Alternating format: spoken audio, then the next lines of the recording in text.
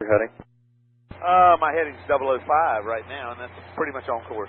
Yeah, there's stuff going on in the warning area, so you're not going to be able to do that. Flighting of 350. Cancel VFR flight following. If you go out there, you're going to be in serious problems. I'm not kidding here. They called and they said, do not let anybody go near the warning area. So if you want to cancel flight following, that's fine with me, but I want you to know it ain't going to get you on course. When you say near the warning area, they don't own that airspace. They just get to use it. Is that correct? They're using it. They told us don't let anyone go near there. The military's operating out there. I don't know how to make myself more clear to you. If you go that way, you're going to meet new friends and you're not going to want to meet them. Really? I'll just check when I get on the ground. I'll avoid the airspace, but I'm going to check when I get on the ground because I understand that you can go through an MOA and they're just operating in there just like I would be, and there's no rule against it. Am I wrong? You know, honestly, I'm not going to tell you you're wrong, and I've been at work 11 minutes now, and you are the first aircraft I've talked to, and the information I had was no one is to go in Sealord airspace due to the military operating. I don't know what they're doing there. Like I said, I just got here, and I'm just following the procedures and relaying the information. Well, all right, I know I'm bogging up the airspace. If you got a lot of people on it, tell me to shut up and go on, I will. But my question would be, what if I didn't even talk to you and I went in it because there's no rule against it? You could be intercepted. For what purpose? I mean, you're in space they don't own. If you'd like to call the facility when you're on the ground and discuss it, that would be fine with me. I'll give you a phone number, or you could call a center and ask for military operations and get a detailed explanation. I really can't give you one and work air traffic at the same time, though. I know that. How about give me center's telephone number? I will call them because, you know, I do this a lot when I don't even talk to a soul, and it's kind of scary to me that they can close down some airspace. Well, let me tell you something. I worked race day, and race day in Daytona is a very, very busy day, and I was working this sector that I'm on right now, and we could not let anyone go 7 miles east of where you were, and everything got changed because the military was conducting an operation. So they can do it, trust me.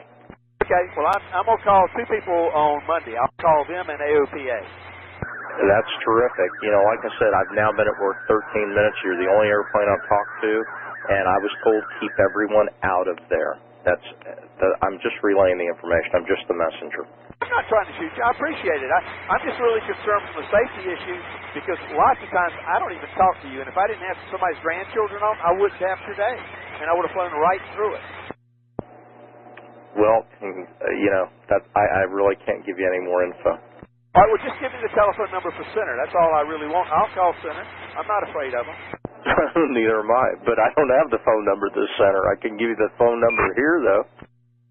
Got your phone number. I've talked to you guys enough. Yeah, I don't have the phone number of the Center. You know, it's Jacksonville Air Route Traffic Control Center. I mean, you know, you can probably find it in the blue pages.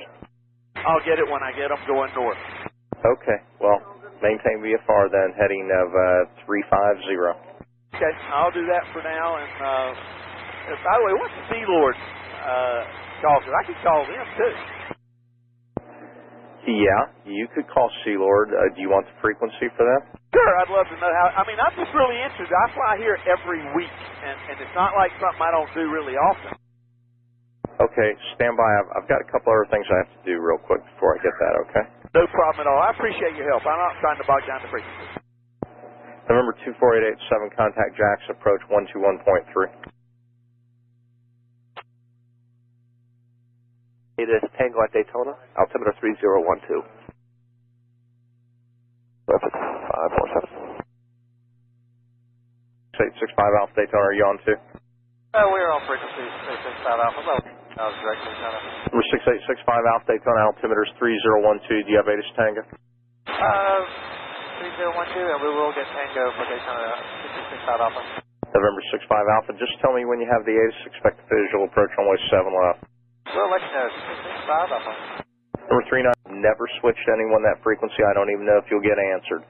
The frequency we use for air traffic with Sealord is 120.9 or 5, and then they have a backup 133.9 or 5. Frequency change at your discretion. No, I'm going to take VFR flight following. I'm not going to fight the system today. I'll wait till I get on the ground, and Monday I'll get AOPA and their legal division, and we'll ask questions. Like I said, don't shoot me. I'm just the messenger. I'm not trying to. It just scares me, and the word safety will come up out of my mouth, that if I didn't talk to you, I would be in their MOA because it's not their airspace. I would concur with you and agree to get an explanation. I would do the same thing if I was concerned. Yes, sir. I mean, it could happen to me one day and could get hurt. Thank you much for your help, and I'll shut up now. Are you ready to hand me off to Jack? 20 Alpha Squawk 3251. 3251, Seneca Sierra Alpha.